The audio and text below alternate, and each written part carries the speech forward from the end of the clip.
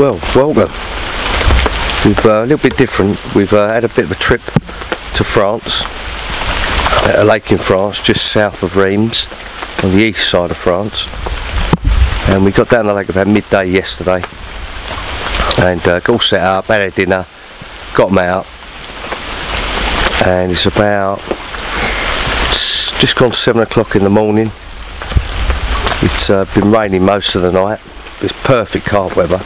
I've been listening to them since about, I've been up since about 4, listening to them crashing out there. So I'll just give you a little look out there, if you can see hopefully. Look at that beautiful lake, isn't it?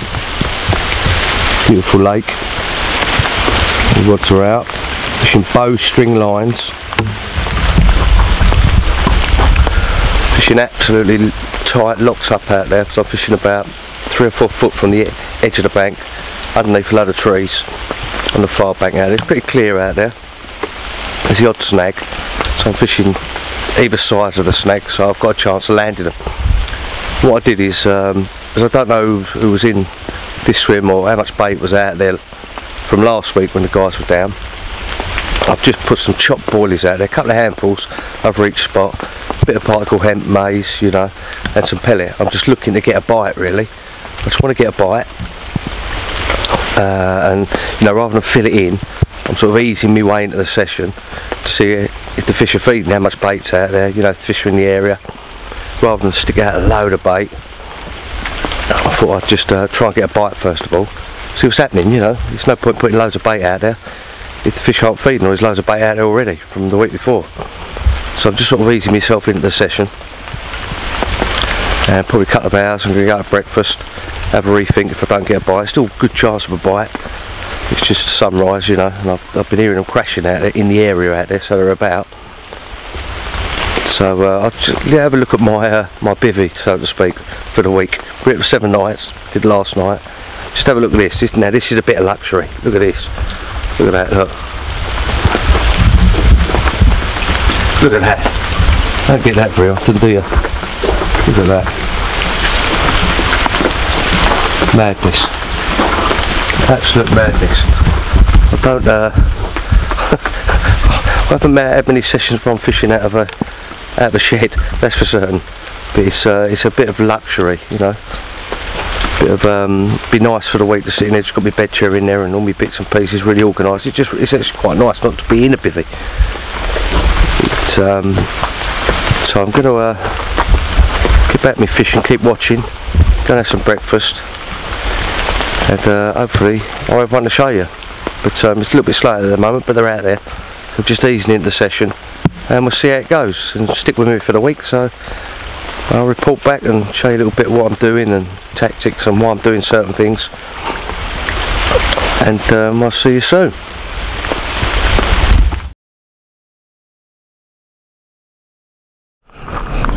Right, welcome back. Now, a bit of a change of scenery. I've had a bit of a move this morning. Had a bit of a nightmare last couple of nights. We're on our 3rd night, and it just looks really dead in the swim I'm in. Looked really nice and all that when I got there. Guys to my left have caught a few, and right down the far end to the right they've caught a few. Joe's caught a few.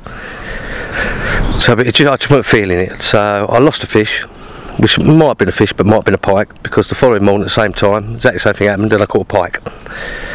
So I reckon it was where all the fries around the pellet and the hemp and maize and all that, and I've hooked a pike, playing that for about 10 minutes, so I wasn't best pleased with that. So I reeled in after that, had my breakfast, and I had to walk up here, have a look up here, and there was no one up here at all. No one up here at all. Look, big bit of open water. I was just walking up here, rolling up a fag, and one showed out by that post out there. If I don't think you see it, let me see that post. There's a post out there. So, and then I see another one a little bit further down, and the guy, Dangerous Brian, he's had a 43 common right down that arm. So I went and packed my gear up, and I packed it all up, drove the van down here, and Russ was setting up on the right hand side of this double swim. So I've got Russ in there,